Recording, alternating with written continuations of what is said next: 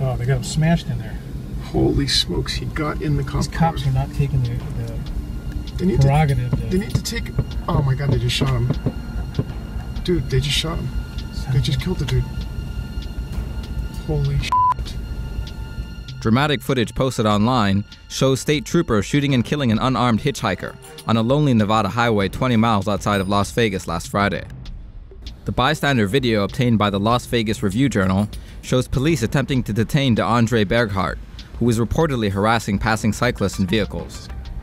Having stopped traffic and standing in the middle of the road, the officers appear to be speaking with the 20-year-old for much of the 7-minute-long clip. Rather than quickly detain him, officers appear to allow the erratically behaving Berghart to wander around. At one point, an officer is seen angrily kicking Berghart, who responds by attempting to punch him.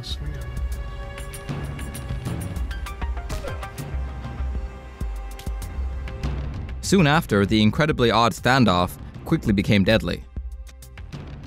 Berghart is seen making a beeline for one of the responding officer's vehicles and reportedly grabbed for the officer's AR-15 assault rifle, which was locked in a gun rack.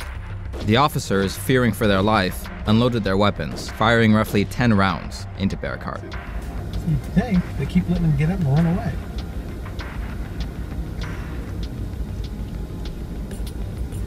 This guy's gonna end up getting shot. He's getting in the cop car, dude. Oh, they got him smashed in there. Holy smokes, he got in the cop car. These cops are not taking the prerogative. They need to take... Oh my god, they just shot him. Dude, they just shot him. They just killed the dude. Holy shit. They just killed him.